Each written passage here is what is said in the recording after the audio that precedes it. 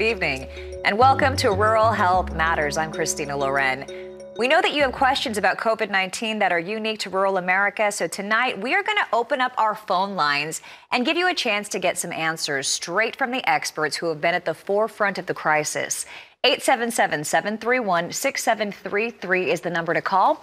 We're opening up our lines now. We welcome you to that conversation tonight. 877-731-6733. We have a lot to cover tonight. Let's get right to it. Joining us from the University of Nebraska, Omaha, Dr. Jeffrey Gold, Chancellor and world-renowned doctor. We also welcome Nebraska Education Commissioner, Dr. Matt Blomstedt. Thank you so much for joining us. Dr. Gold, let's start with an overview. How widespread is COVID-19 in rural America tonight? Yeah, Christina. So unfortunately, I'm starting to sound a bit like a broken record, but COVID-19 continues to spread widely across the United States, and particularly of concern is across rural America. If we start to look at some of the graphics together, you can see that we're just over 9.2 million confirmed cases. Yesterday, there were 74,000 confirmed cases in the U.S. On Friday, it was just under 100,000 cases, 99,700 cases, which is up almost 50%, 45% over the last 14-day period.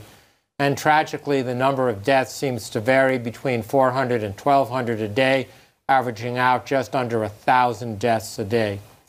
But if we look at the map of America on the next graphic, you can see very clearly that what was originally a left coast and a right coast, are of our large coastal cities, is now widely affecting rural Nebraska, particularly in states such as North Dakota, South Dakota, Wisconsin, Montana, Wyoming, Nebraska, Colorado, etc. You know, I think our graphics show that of the top 5 states, that the rate per 100,000 varies from as high as 137 per 100,000 per day, which is several-fold higher than the peak that was seen in New York City during the top of the pandemic era there, to as high as 50, 60, 70 per 100,000 per day. And unfortunately, what is happening at the same time is that hospitalization rates continue to rise. You know, if you look at this curve, you see the number of new cases per day, and unfortunately that is translated into changes in hospital occupancy. Recent calculations have shown that we're up 46% over the last 14-day period in hospitalizations, and that is translated into older individuals, more patients in intensive care units, and sadly, as our next graphic shows, the number of deaths remains very, very fixed across America, as I say, varying at an average of just under 1,000 deaths per day for the last 3 months, 4 months, etc. Unfortunately, though, with this recent surge due to changes in weather, pandemic fatigue, and all sorts of other factors that we can unpack later in the show, these numbers of hospitalizations continue to rise, with doubling times as short as 14 days. And unfortunately, that will translate into more fatality over a short period of time in the future. Wow. So an awful lot of time to stay laser focused on the important factors that we have in our control. Although there's so many distractions out there right now, including a big one, the election happening tomorrow. Dr. Gold, regardless of the outcome, no matter who wins, your message for stopping the spread remains unchanged. Talk a little bit about that. Sure, Christina. And first of all, let's just start off by saying everybody needs to express our democratic rights and vote. And the pandemic should not stop that, whether you have voted by mail through early balloting or whether you're going to line up socially distanced with your mask tomorrow and vote. We need to express our democratic rights. However, I think to the point of your question, Christina, nothing is going to change. The same things that are going to protect us today are going to continue to protect us tomorrow, no matter when we know the results of this election, and for the foreseeable future. Obviously, we're working very hard on vaccines that are under development and we're going to get them out and get them into our communities, particularly the most vulnerable, in the near future. However, until that becomes available, all of the important aspects of increasing ventilation, social distancing, use of a mask that covers our nose and mouth, all of the things that we do with hand sanitizers, etc., are going to be increasingly important as the community spread continues to grow. So all things considered, it's the similar, if not identical, factors that are going to protect us as we move forward, no matter what happens tomorrow, next week, or next year. You know, we've had a lot of new information, a lot of new case studies that we've been able to do them because kids, for example, have been back in school for the past couple months. We know at meat packing plants, we're getting those up and running again, and we have had some great success stories. Let's focus in on the academic side for a moment because we do have Dr. Blomstedt with us. In terms of academic success, how would you grade the overall state of education in Nebraska and around the country right now relative to before the pandemic? Because we have had to make some sacrifices. Yeah, we definitely have worked very, very hard to ensure the best of the quality of education that we can across Nebraska. And I'm sure the same is true across the nation. But we are suffering from the challenge that we're ultimately going to have as far as meeting the needs of every student. We have some students in remote, some in kind of a hybrid environment that are there part of the week. The challenge that we really face in education is keeping them engaged, but even more important is keeping everyone safe, and keeping that ability to stay in school is actually quite important as well. And so our school leaders, our teachers across the country are doing, I think, remarkable work of trying to address all these things. It's a very challenging environment, as we all know, but continuing to really think about the importance of keeping community spread at bay is critical right now, so we can keep students in schools and keep them engaged in their learning as best possible. Absolutely. It's so important right now to keep kids engaged, keep them focused, because after all, their minds right now are vulnerable. They're at that critical learning stage. You've got to get these habits set now. So I don't envy the position that you've been in, Dr. Blomstedt, but I'm really, really proud of the job you've done in Nebraska. It's a model for all of us across the country. 877-731-6733. Now it's time for you to join the conversation. 877-731-6733 is the number to call with your questions for our experts. Our first call tonight comes from Charleston, Arkansas. Let's listen. I would like to take the flu shot, but I am very allergic to neosporin. Are there any flu shots that do not have neosporin in them? Thank you. So it's a great question, Christina, because it turns out that there actually are several vaccines that are mixed with antibiotics, and neosporin, neomycin, and others are not uncommon to be admixed with what are known as excipients, or those things that the vaccine is actually mixed with. So the advice that I would give you, sir, is pretty simple, is get a hold of your local healthcare professional that offers you your vaccine, and every one of the vaccines has all of the products that they're prepared with listed on the label. There are some that have antibiotics and some that don't. There are some that have neosporin and neomycin mixed in with them, and some that don't. What the antibiotics do is they prolong the shelf life of the vaccine, and so that's obviously an important thing to do if you're manufacturing large quantities of vaccines. And by the way, the same thing may very well be true when the COVID vaccines come out. And so you're going to want to ask your healthcare professional that exact same question. All right. Thank you so much for that call. Our next question comes from Dennis in Montana. He says, we live in the Whitefish area, and I'm wondering how it's going with kids going back to school. Is that part of the reason for the spread in rural America right now?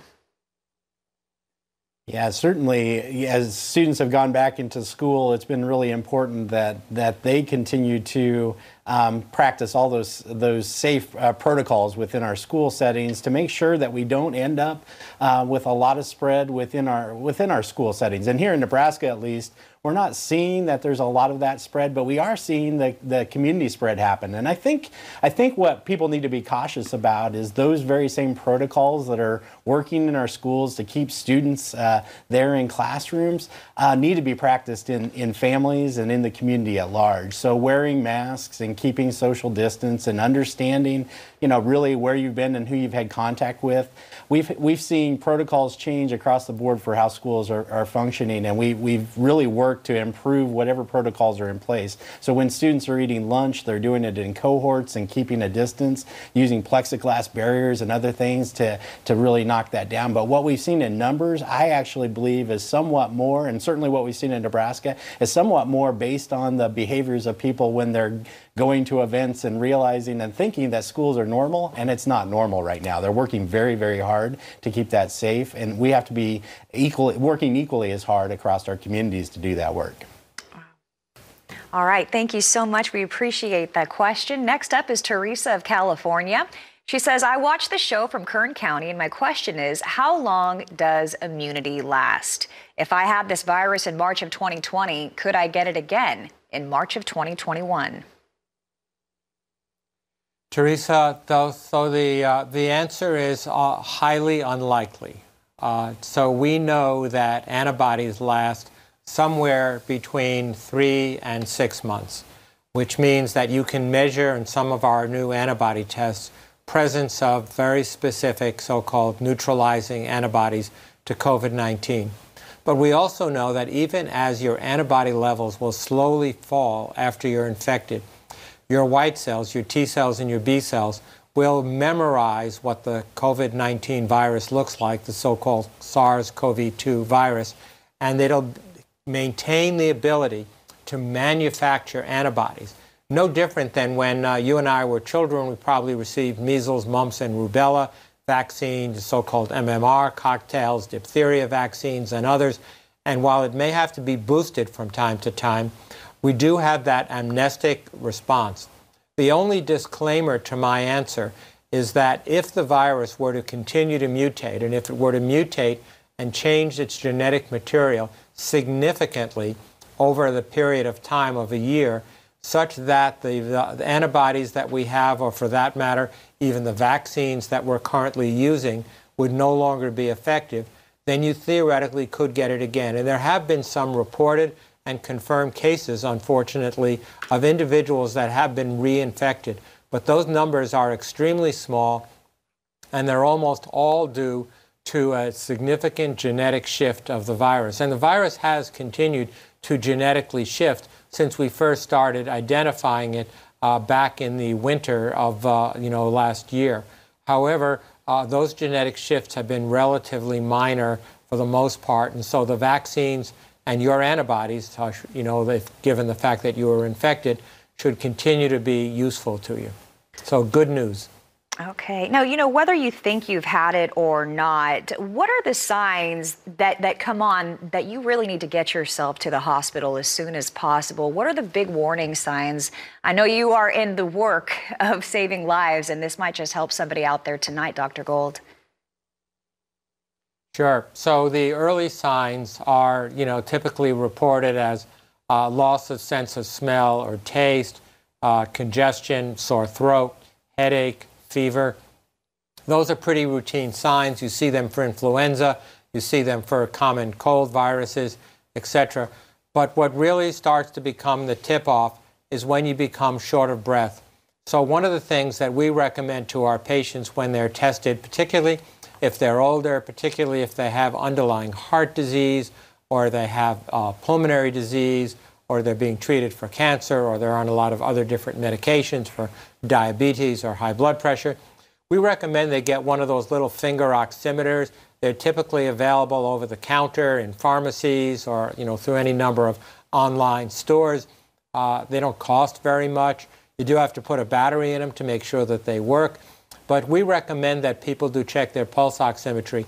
And the reason we do is because it typically will fall with COVID, You know, the normal levels are somewhere above 95%. Most younger people are 97 to 99% saturated with oxygen. But when it falls below 95, gets to 93, 92, that's when it's time to be concerned enough to call your local healthcare professional or your local emergency room. Because when you get to about the low 90s, or even 90 or even 89, that's when it starts to get really critical. And one of the things we've learned about COVID is that people are not aware of it till it gets critically low. And once that happens, the bottom falls out. And then you're calling 911, and it becomes a, you know, what we call a fire drill of crisis. And that's exactly what we want to prevent. And so being very tuned into your body, being aware of even minor shortness of breath, and sometimes the way that's manifested, Christina, is just, you know, you climb a flight of stairs that you've climbed 1,000 times before in your life, and all of a sudden you get to the top and you're winded, and you've never felt that way before. That's an early warning sign that it's time to call for help. Okay, pulse oximeter, like you were talking about, I see it right here. They're available on Amazon, Walgreens for about $15 to $30. So thank you so much. That's a new key for a lot of us, a new tool. I'm going to make sure I get one of those. Dr. Blomstedt. And don't forget to put the battery in, Christina. That's key.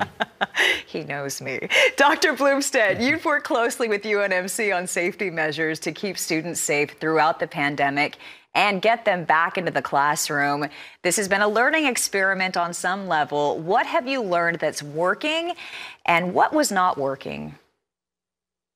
Yeah, and just even before I dive into that one, Dr. Gold, just what he just said is what he told me, because my dad just tested positive for COVID. And so everyone has those types of questions. And a lot of our work with UNMC is asking the types of questions that we have across schools and trying to find different ways that we can help kind of communicate, you know, the best practices and review data and make sure that if we're seeing challenges that we improve those practices. I think I'm on meetings at least twice a week on big Zoom video conference calls with experts from UNMC and from all of our local public health officials across the state, and really having that access to that information is really important. And it's a challenging time for us. It's really important that we find ways that we can move forward kind of together. And again, we learned that with our partnership with UNMC. Wow, you know, you just dropped a little bit of a bomb on us, telling us that your dad has COVID. Let's explore that a little bit further if we can. How long has he had it? How is he doing? Well, he seems to be doing fine so far. Certainly, he's had it for a little less than a week, and we're still trying to monitor. I'm calling him. He lives quite a bit away. He lives in rural Nebraska in a very small community of 350 people or so, 30 miles at least from a critical access hospital. Just kind of knowing what those signs are is really important. And, you know, he honestly just ended up contracting it by kind of dropping his guard. He's been careful, but he met with a cousin and spent time together with them and ended up contracting the virus that fashion. So again, it can happen to anyone, and it's important to kind of keep your guard up when you're following these procedures. And you know, just because people really take your guidance to heart, what did you tell him? What are the warning signs that he needs to look out for and eventually get himself to a hospital? Yeah, and again, because of the concerns of how far it is, in fact, it's just what Dr. Gold had said. I've asked him to pay attention to his breathing and his ability to kind of do those normal activities. He's feeling, for the most part, pretty good, but I said over the next few days, certainly what the information looks like, that when it could take a turn for the worse. And I actually appreciate the oximeter advice that Dr. Gold provides, because being that far away from healthcare is really a challenge and a concern for me as a son, being so far away from my father. God bless your dad. We wish him well. We are going to pause for a quick break, but stay with us. We still have time to get your question in. 877-731-6733. Thank you for your patience, those who are waiting on the line. We're going to have more of your questions, more Rural Health Matters with the University of Nebraska Medical Center right after this. Welcome back to Rural Health Matters. I'm Christina Loren. Joining us once again, University of Nebraska Medical Center Chancellor Dr. Jeffrey Gold. Tonight, we also welcome Nebraska Education Commissioner Dr. Matt Blomstedt. Our next question comes from Delilah of Kentucky, and she says, my college-age grandkids would like to come home for the farm for the holidays. Do you know if a vaccine for seniors will be available by Thanksgiving or Christmas? Yeah, so I doubt highly that you would have access to a widely available vaccine by Thanksgiving. There is some chance that it'll be available to you by Christmas. There is a possibility, Delilah, that depending on where you live, you might have access to one of the clinical trials that's ongoing in the United States with one of the warp speed vaccines that the Department of Health and Human Services has been developing with the pharmaceutical industries. But if you participate in a clinical trial, you won't know whether or not you received vaccine or you received a placebo. And so unless you are sure that you receive vaccine and you have a reasonable period of time, because most of these vaccines are going to take 2 doses, they're going to be 3 to 4 weeks apart. So as we get closer and closer to the holidays, I would say the chance of this actually happening in a way that can protect you in a reasonable level from college-age transmission is getting vanishingly small. I know that's the advice we're giving our communities here, and I'm guessing if you were to talk to your local public health people, you'd get pretty much the same answers. All right. Thank you, Delilah. Really appreciate that question. Next up is Ryan of Wyoming. He says, my dad is farming in his 80s and healthy, but when we go to town, he has a hard time breathing and even talking when he wears a cloth mask. Can you recommend a more breathable material? Well, among the cloth masks, Ryan, there are many different types. Some are multi-ply, some are single layers of cloth. Obviously, the thicker the mask, the more protection you're going to get out of it for your dad. However, some mask is better than no mask, and you really don't want him to be uncomfortable because there's some risk associated with that. You know, if he's in otherwise good shape and he's farming, he should be able to tolerate a routine cloth mask or a paper mask. So I would try a number of different types. Some of it may actually just be the fit of the mask. And my recommendation would be is, you know, when he's home watching TV or with friends, hopefully with friends that are socially distanced, let him be sure to wear the mask and spend some time getting used to it. Because for some people, it's just that they're not used to it. It just takes getting accommodated to the feeling of having your face wrapped in a piece of cloth. You know, as someone who practiced surgery for 25 years of my life, I've been used to that feeling for a very long time, and so it's not a strange feeling to me. But for people who've never done it, I'm sure it's a very foreign sensation, and it gives you the feeling of being sort of penned in and claustrophobic. But you do get used to it. And so I would say try a few different types of masks and let him try to get used to it for short periods of time at home, and hopefully that'll solve the problem. All right. Thank you so much for that question. We really appreciate it. Next up is Bill of Wisconsin, and he says, we have a dairy operation, and my wife and I wonder how long we will have to be the on-call teachers for our kids. Will it be the case throughout next year? Well, I can start, and then we'll get Commissioner Blomstedt's thoughts on this. His best answer to the question is we don't know. A lot depends on the availability of vaccines. A lot depends on not only what vaccines are available and shipped. You know, logistics is always a big question. But, you know, there's a good deal of skepticism and concern in many of our communities about whether or not they're going to be the first in line to get vaccinated. And I think a lot's going to depend on the confidence that the American physicians and nurses and pharmacists have in prescribing these vaccines when they first become available. However, the best answer to your question is I think we're going to, you know, I can tell you we're here at the University of Nebraska system. We are planning the spring semester, and we're planning it to look exactly like the fall semester looks. No changes. We are hoping to get the vaccines out and get them widely deployed, but we're anticipating that spring's going to look like fall.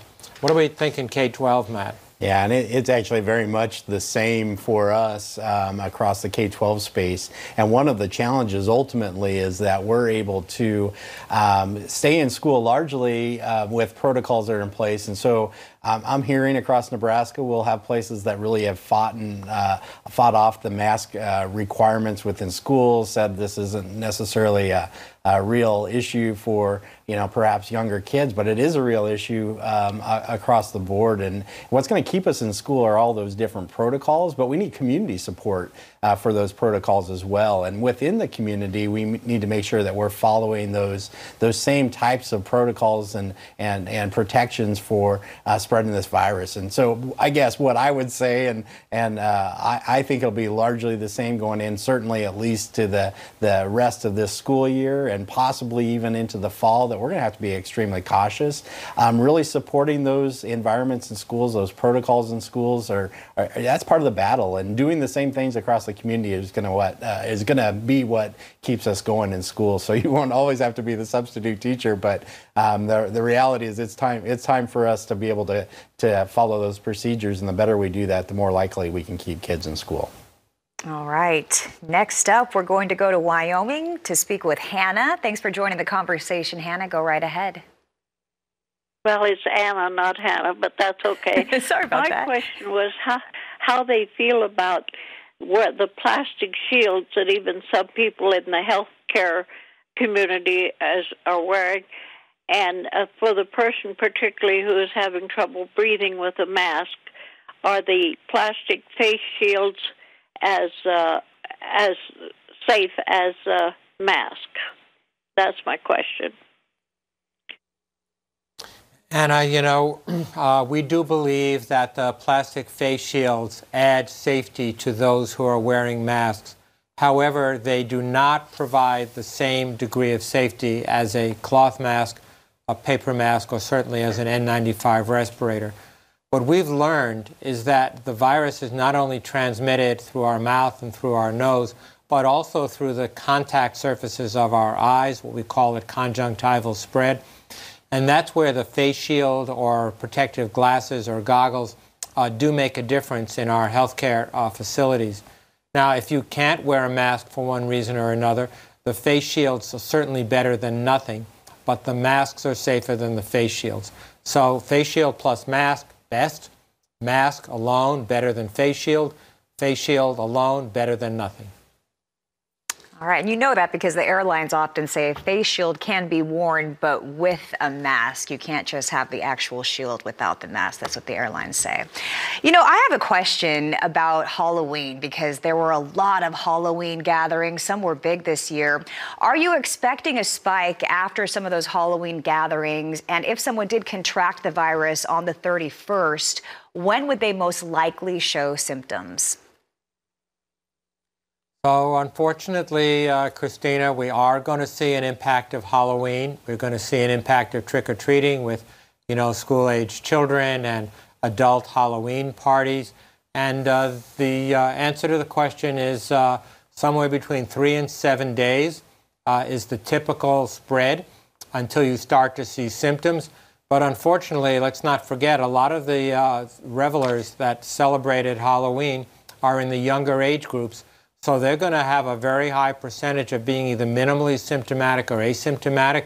We know that among school-age children and college-age children, that young adults, of course, 40% of them will have minimal or no symptoms and be highly infectious with COVID. And so we're looking forward to those same statistics, unfortunately, due to the Halloween gatherings. Which, gives me a chance now to talk to our audience a bit about planning Thanksgiving. I think, as I may have said previously on the show, that in our family, Thanksgiving is the most celebrated holiday. It's when all the generations get together with the great-grandparents and the grandparents, etc., and we celebrate the family. But we're not going to do it this year. As sad it is for me to say that, and as traditional as it has always been in our family now for more than 40 years of marriage, with wonderful parents and grandparents, we just can't do it. It's just not going to be safe. So this would be a good time for families to talk about virtual gatherings. Use social media, use FaceTime, Use other ways of bringing your family together. But we know that meals are the highest risk for spread. Even in communities that have rigid mask mandates, when you take your mask off, you break bread, you share beverages, you chat with your loved ones and your family, and even those who may not be quite so loved in your family, that's when the spread really is at highest risk. And so let's take this time as we get closer to the Thanksgiving holidays and not use it as an excuse to spread the virus. That's right. I like how you put that as well. We all have families, Dr. Gold. We all know how that works. Now, when we talk... I love all of mine, so I'm in good shape. I do too. I do too. In fact, that's what makes the holidays more fun. Everybody's got their own personality. They all come together. When you talk about Thanksgiving being a factor, what about Christmas? Because I know for a lot of our vulnerable population, they're really hoping to be able to get that vaccine so that they can get together with their family by Christmas time. What are the odds there? What's the likelihood? So I think I may have mentioned a little bit earlier that last week I spent a few days in Washington, D.C. meeting with some of the leaders in the vaccine development programs. And indeed, we are enrolled in several large multinational clinical trials of the Warp Speed products and some of the others. First of all, the data coming back on some of the early trials, particularly on the Pfizer and the Moderna products, are looking quite favorable.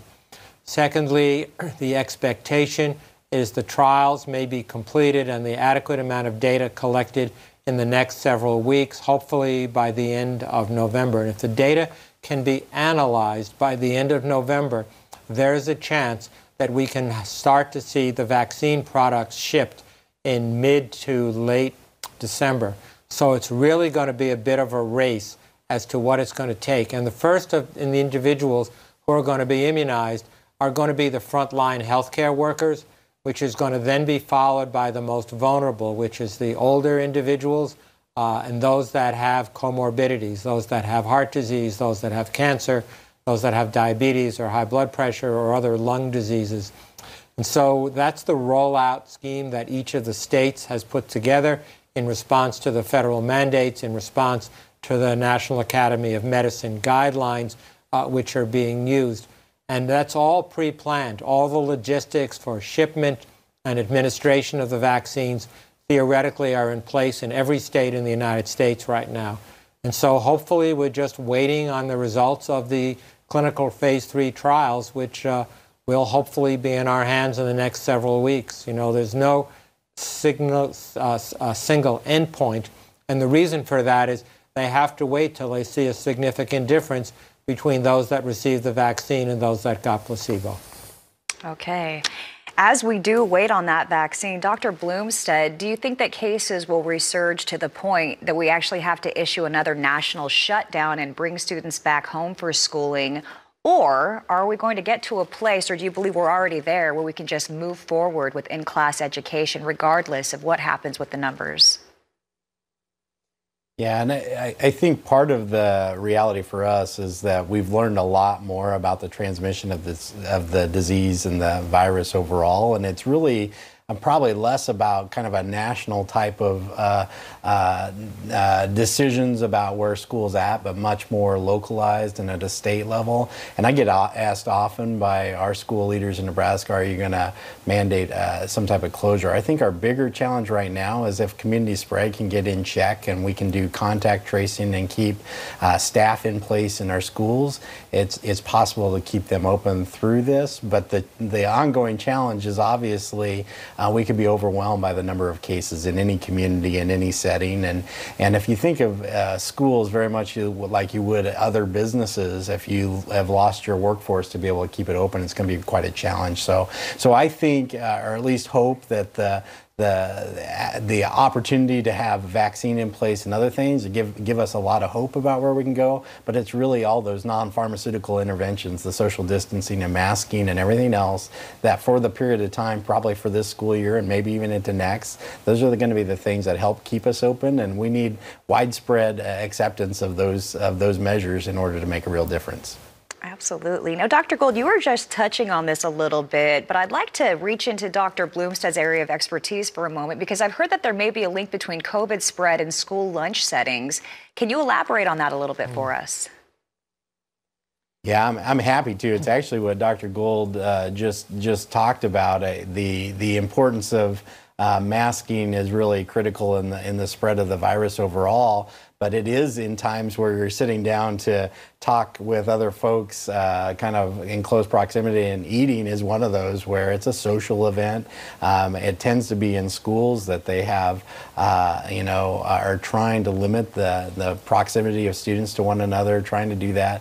But in that setting, obviously students aren't wearing their masks because they're obviously trying to eat. So the challenge really has been watching for those things. We've actually, again, another opportunity we've had to work with UNMC is setting up protocols for lunchrooms, really being thoughtful about how students sit. And you probably can't really see it, but there's a plexiglass barrier here that's becoming a pretty common theme within our overall opportunity. Yeah, there it is. So we're divided by the plexiglass.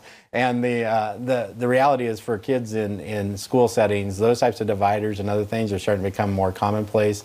Certainly the distance between them is important. Obviously, our students need to be able to eat and continue in that, but we're continuing getting better and better at those procedures as well, especially if we see any problems. I bet there's such a learning curve with the little ones, though. I'm just amazed what you've been able to do. Just amazing.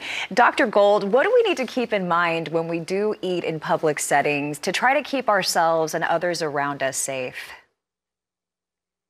Yeah, so again, it comes down to density. It comes down to the precautions that the restaurants and others have. There's been just a lot of attention on our campuses, for instance, to grab-and-go food. And so we've really tried to limit the amount of seated cafeteria-style eating.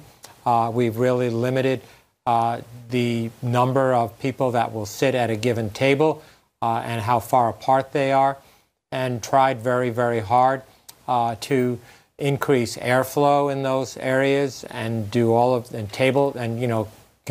continuously sanitizing the tabletops and things along those lines to encourage people to use hand sanitizer all the time. And, just to be really clear, because I want to reiterate this, because Commissioner Blomstedt said it, but I want to repeat it, that the overwhelming majority of spread that we see in our schools, be it students, staff, faculty, and others, is caused by community spread. It is not caused by spread in the schools. Indeed, I look at the University of Nebraska at Omaha, which is approximately 16,000 students, 5,000 faculty and staff. So think about it as an environment of about 20,000 people who are in college at one level or another. We've had just over 200 confirmed cases, but 85% of them, 85%, are community acquired, and we've contact traced every single one of these cases. About 75% or 80% are in students, the rest are in staff, and those that did occur on campus, which are few and far between, were either college roommates or were faculty and staff that ate together across the table. Just making the point that those moments that you're not wearing your mask, that you can't really social distance, that's when the vulnerability strikes. You think about it, 20,000 people working together and living together and studying together since the beginning of the semester, the third week of August. Those are astoundingly small numbers. And indeed, our schools and our campuses are frequently the safest places to be compared to what's really going on in community spread. So I think if we want to keep our schools, our K-12 schools, our universities open, it's what happens in the community that's really going to dictate that.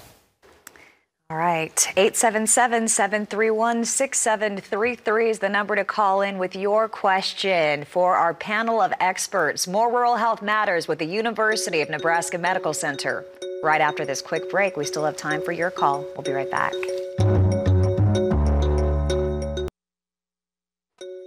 Welcome back to Rural Health Matters. I'm Christina Loren. Joining us once again, University of Nebraska Medical Center Chancellor Dr. Jeffrey Gold. Tonight, we also welcome Nebraska Education Commissioner Dr. Matt Blomstedt. We're going to go back to the phones now. Evelyn of Texas is up next. Thanks for joining us, Evelyn. Go right ahead. Yes, we have some good friends that have had the virus, and they've been over it, they say now, for about 6 weeks. They want to come visit us for the day. Is that safe for us to do that? Evelyn, if they were tested and they were confirmed to have the virus, at 6 weeks they should have antibodies. And my best advice would be for them to go get their antibodies tested. And if they have immunity to the virus, I would say it is safe for you to visit with them. And of course, the travel becomes important as well, because you wouldn't want them exposed to other people to carry the virus on their hands or et cetera. So they'll need to, wash carefully and take all the usual precautions. But their ability to get reinfected and to transmit the virus to somebody else would be extremely low. All right. Thank you for that call, Evelyn. We appreciate that. That leaves a line open for you, 877-731-6733. Dr. Gold, do you have any idea how much closer we are at this point to reaching herd immunity? Not a whole lot, unfortunately. I think we actually have a graphic that looks specifically at the numbers associated with herd immunity. But as I said earlier, we've got about 9.2 million confirmed cases in the United States. We would have to get to more than 20 times that, 197 million cases in the United States to get to, and that's a very conservative estimate, to get to herd immunity. And we would that would mean over 3.6 million hospitalizations, and at a case fatality rate of 0.6%, that would mean 1.1 million deaths. Now, contrast that to where we are now. We're at about 230,000 deaths in the United States. So this would be 5 times as many people would die and 20 times as many cases. So for all of those reasons, herd immunity is really not a solution that we are looking forward to embracing. Unfortunately, as the number of cases continues to rise, we do edge closer and closer to that number, but we're off by a factor of 20. So that's too big a deal, too long, too hard, too much hospitalization, and far too many deaths. Wow. You know, Dr. Blomstedt, substitute teachers are often retired, a little bit older, perhaps in that at-risk group, maybe less up-to-date as well with technology, and our kids have to work in a situation that's already trying. I'm wondering, has it been hard to get substitute teachers in this setting that you're working with right now, where kids are in the classroom and out of the classroom as well? And are you having a hard time retaining teachers in some cases?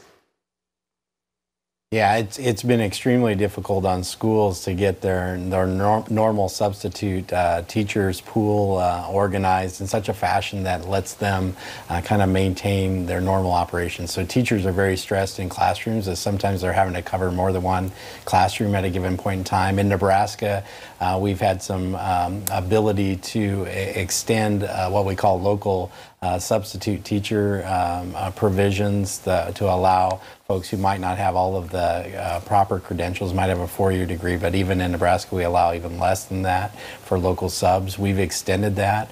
We continue to hear pretty much every day about concerns in Nebraska around being able to access those folks on a regular basis. And you're right, we've often relied on retired teachers as part of the substitute teacher pool, and there are folks that have concerns about coming into the school environment to do that. What I will say also, like we talked about before, the transmission of the virus within schools seems to be very, very limited, and if all the procedures are followed, really a very safe environment. And so we've tried to encourage folks to understand those safety procedures, those precautions that are in place, and make a good judgment about it. But it is a challenge. I'm worried about what the future of our teacher pool is overall, because it's been a very challenging year for teachers, not just in Nebraska, but I'm sure across the country.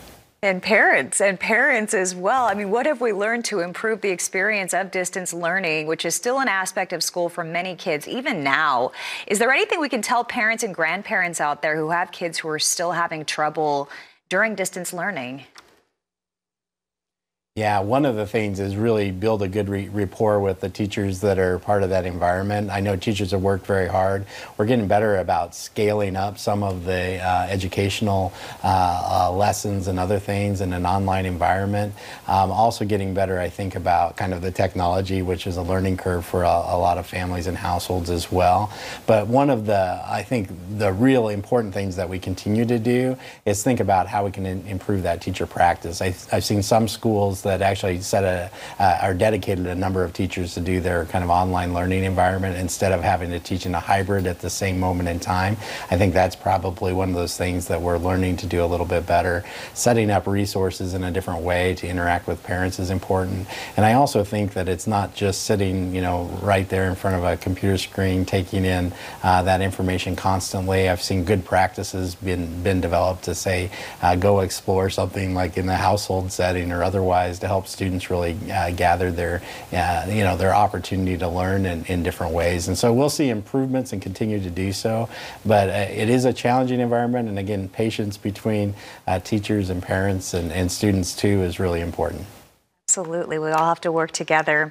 Next up, Terry from Virginia has a question. Thanks for joining the conversation, Terry. Go right ahead. Yes, Dr. Gold. We certainly appreciate this program because it's been immensely a benefit to all of us. My wife and I are in our upper years. I'm 83 years old and she's 79. But our son lives in the eastern part of Pennsylvania, and he and his wife and 2 kids were planning on coming for Thanksgiving here. You said earlier that you had canceled your family get-together for Thanksgiving, and I was just wondering if the small number of people makes a difference in that position of yours, or how would you suggest we go? Terry, as heartbreaking as what I'm about to say is, I wouldn't do it. I think the combination of the age of your family members in eastern Pennsylvania, the travel that's going to be necessary, I just don't think it's worth it. There's nothing that I'd like more than to hug my grandchildren over the holidays. And I just have to keep reminding myself that this is not going to last forever, that I'll have plenty of time to do this, and there's just too much risk, particularly, as you said, by the way, late 70s and early 80s is getting younger every day, but it's still in an age bracket that you and I both know that you need to be extra careful about your health, particularly as it relates to COVID. So I would say plan the holiday, plan to use electronic technology to have dinner together. Maybe you'd share some of the things that you're going to be cooking and eating. Maybe you'd share some stories and do some outreach to your grandchildren and to your children and back and forth, and try to make something extra special about it. Maybe you'd watch a movie together or play some games together, which you can easily do. I do that with my grandchildren all the time. I read stories to them online.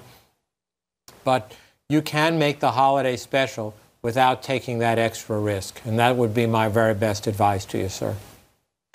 I love it, and I love the idea of having a FaceTime Thanksgiving dinner to bring the family together. What a great idea, Dr. Gold. We're going to go back to the phones. Mary from Kentucky is up next. Thanks for joining us, Mary. Go right ahead. Yes, I am 86 years old, and I live close to my great-grandchildren. I see them almost every day, and they are 4, 5, and 11. And how likely am I to get the virus from them? And they are in school. Yeah, Mary, so if you're seeing them every day, you have been exposed to whatever they have, and they've been exposed to whatever you have. Unfortunately, if they're in school, they do run the risk of picking up the virus from another student, from a teacher, from a staff member, from a school bus driver. for whatever it is that they may come in contact with. And unfortunately, the young children in that age group can have the virus and, most importantly, can infect other people without ever getting sick, meaning no symptoms, no fever, no congestion, no shortness of breath, no sore throat, none of those things, and yet shed the virus.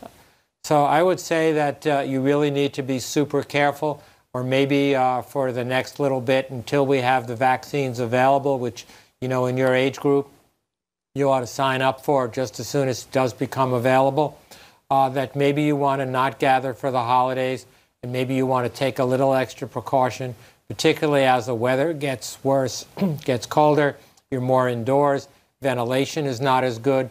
It's just adding to the risk in the community and adding to your risk. Okay, thank you for that call, Mary. We sure appreciate it. Okay, we have just a few moments left, and I wanted to kind of talk a little bit, bring it back to the election, because for a lot of rural Americans, voting on Election Day is tradition, and they're going to show up to their polling places tomorrow. What happens if you show up somewhere and you see that long line of people, you know you're going to stand in it anyways? What do we need to keep in mind, Dr. Gould, to keep ourselves and others safe? First of all, thank you for going out and voting and reminding everybody that that's what makes our freedom and that empowers our democracy, is the ability to vote. But we have to do it safely. I can tell you that we work very closely with the Bureau of Elections here in Nebraska, and there's just been an incredible amount of safety and training by the poll workers in terms of social distancing, in terms of sanitizing the surfaces, in terms of the absolute mandate for the use of face coverings. And so my advice is keep your distance from all other people. Be sure to wear your mask. Use a lot of hand sanitizer before and after you vote. When you get back to your home, be sure to, what I would recommend, if you can, change your clothes, wash them carefully. Again, use another set of hand sanitizer. Wash your hands, not just for 20 seconds, but 40 seconds or 60 seconds. But please do go out and vote. It is the way we preserve and protect our democracy. Absolutely. And with that said, there's a lot that could happen between tomorrow and Monday when we meet back here. Let's talk a little bit about our mental health, because we know that tensions have already been running high. We don't know what's going to happen, what the outcome will do, what it means for our country. So do you have any guidance for us, any advice on how we can keep our minds on mitigating the virus and on not letting our tensions run us right now, Dr. Gould? Well, there are a lot of tensions, and of course we're referring now about the political tensions, but just the pandemic has caused tensions.